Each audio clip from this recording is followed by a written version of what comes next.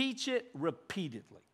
You've got to talk about it and talk about it and talk about it. Because I get a lot of dads who will say this, well, I taught him one time. Do you realize, even at this church, with all of you, that we have to announce something 5 to 7 times before you hear it? Like, do you know how bad we wish we didn't have to do an announcement video? But here's the thing. We'll have someone send us email. I can't believe you didn't tell us we were doing it. And we're like, we only told you 7 times, right? Guess what? Your kids are a lot like you, right? Like, you got to keep telling them. Now, I also want to make sure you know this. It doesn't mean that you got to be weird or strange, okay? Doesn't mean like they come home from school or they come home from sports or their extracurricular activity and they're like, hi, Mom, hi, Dad, Proverbs 3, 5, and 6, trust in the Lord. Like, that's not what it's called for, right? Like, this has to be not only conversational, but it has to be relational, right? This is what you are to do. It's your responsibility to steer the conversation. And I just want to remind all the mom and dads in the room, you're driving. Every kid in the room thinks they're driving. They ain't driving. They didn't pay for the car. They didn't pay for the fuel. They didn't pay for the insurance. You're driving. Don't hand over the steering wheel. Don't give the keys away. Like, you drive the conversation. So when they're telling you about their day or they're talking to you about this or that, steer the conversation, right? And by the way, you can do so in a way that is attractive and not in a way that's just going to crush everything that's going on for them, right? It's saying something like this. Hey, in that scenario, that situation you just shared, like, how do you think that's going to turn out? Or, hey, what you're telling me, like, what do you think is going to be the long-term outcome of that? And so you can do that. And what it may look like is this. Maybe your son or daughter, maybe they bring up something. And you go, oh, wow, I've never heard of that. Hey, I don't know if I know much about that. Now, listen. The students aren't listening. Your kids aren't listening. Hint, hint, clue, clue. You probably do know. But it's okay to go, I don't know if I know a lot about that. What if we were to learn about that together? By the way, great humility in doing so. The Proverbs, which I'm in, talks a lot about you don't have to be the first one to give an answer. You don't always have to be the one feeding the answer. Like, what's amazing for your children? If they learn the answer with you. Like, if it's a discovery. Now, you've already been there, right? You're just going to take them on the journey for the first time. Deuteronomy 6:20 says this.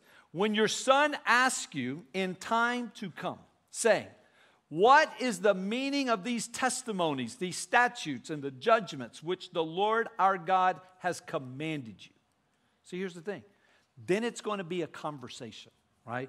The Proverbs, you're going to hear a lot about that this summer because that's what I'm reading. The Proverbs over and over again say this.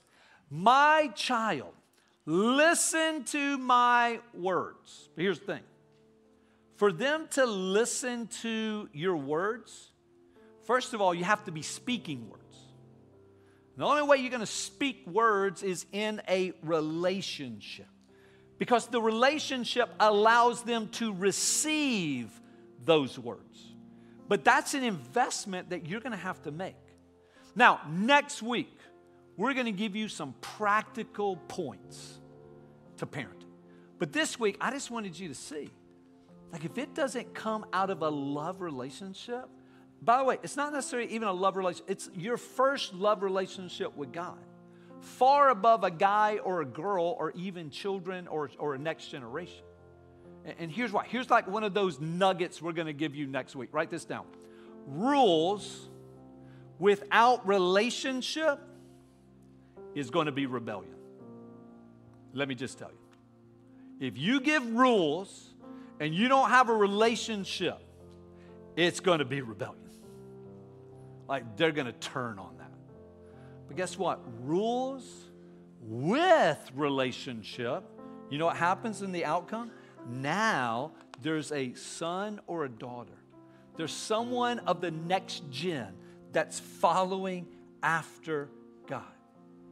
So it's something as simple as, hey, I was just reading my Bible the other day, and I was wondering if maybe I could share this with you. Or, hey, I heard this new song on the Joy FM. Have you ever heard? I mean, I thought of you when I heard, can I play it for you?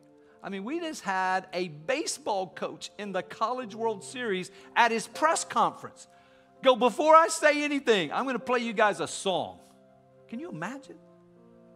University of Kentucky's baseball coach at his press conference played a Phil Wickman song. How about that? Listen, Mom and Dad, you can do that for your kid. He did it in a press conference. Like, I'm not answering any questions until you listen to the song. Like, you can do that, Mom and Dad. Like, you do know you're still in charge. So it's about you loving God. It's about you leading your kids to follow in your footsteps. And when you do that, now listen, I can't promise you Jonathan Edwards' tree. I can just say this. Maybe the reason we don't have a lot more Jonathan Edwards trees is because we don't have a lot more Jonathan Edwards. And if you want those college professors, the lawyers, the teachers, maybe, again, you don't have to be a pastor or philosopher. Jonathan Edwards just did what Deuteronomy 6 said. Love the Lord your God with all of your heart, mind, soul, and strength. These three remain: faith, hope, and love. But the greatest of these is love. Loving God, loving your spouse, loving your children, loving the next gen.